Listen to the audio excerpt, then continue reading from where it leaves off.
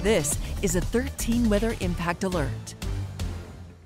Good morning, West Michigan. I'm Julie Koharic. And I'm Tanner Holbrook. Thank you so much for waking up with us this morning and watching on 13 Plus. Of course, a very hectic news weekend with the news about the assassination attempt on former President Donald Trump. Of course, we're going to get to that here in just a few moments. But first, we have multiple reports of flooding across West Michigan. Some areas, Sam, are seeing upwards of 10 inches of rain. Yeah, Sam, this is a lot of rain. So what can people expect the rest of the day? Yeah, and that's 10 inches of flood water, right, that resided on some of the roadways. We've seen anywhere from around 2 to 4 inches of rainfall, but sometimes that can back things up and cause 10 inches of residual water on those roads. And again, it only takes a foot of water to completely submerge and move a car off a roadway, which is something that we saw earlier this morning. It only takes 6 inches of standing water to sweep you off your feet. This morning, we are still continuing to see widespread showers. As you can see, it was a very active overnight. Severe thunderstorm warnings that went off, as well as that heavy soaking rain. Still seeing clusters of heavy showers that are moving very, very slowly. We're talking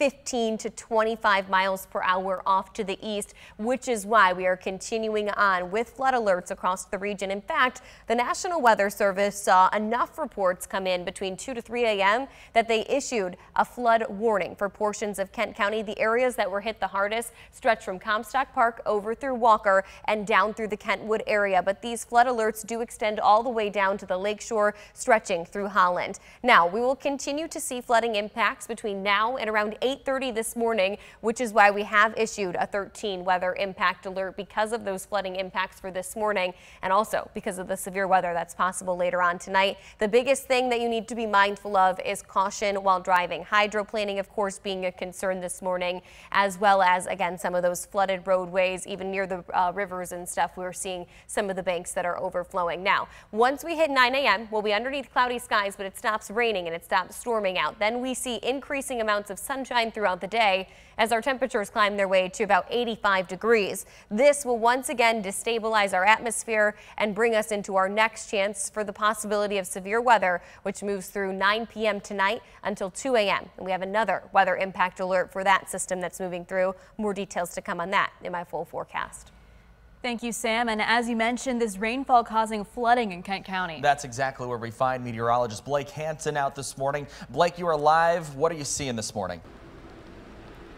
Yeah, good morning, guys. Currently at the intersection of 28th Street and Division, and just to the east of the intersection behind me is the underpass that was completely flooded just a few hours ago. We're talking floodwaters of several feet. Our photographer Jeremy was here around 2:30 this morning, and there were several cars completely covered with water up at least to halfway up the door of these mid-range SUVs. Now, the good news is the torrential rain has somewhat come to an end. While it's still raining right now, it's generally on the lighter side. We have seen the floodwaters recede rather quickly to the point where this roadway is now reopened. The underpass at least is, and cars are making their way through just fine. But you can see, it's hard to see right now because it's still dark outside, but some of the debris from the shoulder of the road where that floodwater was coming upwards almost to the intersection itself. We're right here at the Beltline bar. But overall, a lot of rain fell in just a short period of time, and that did cause several feet of water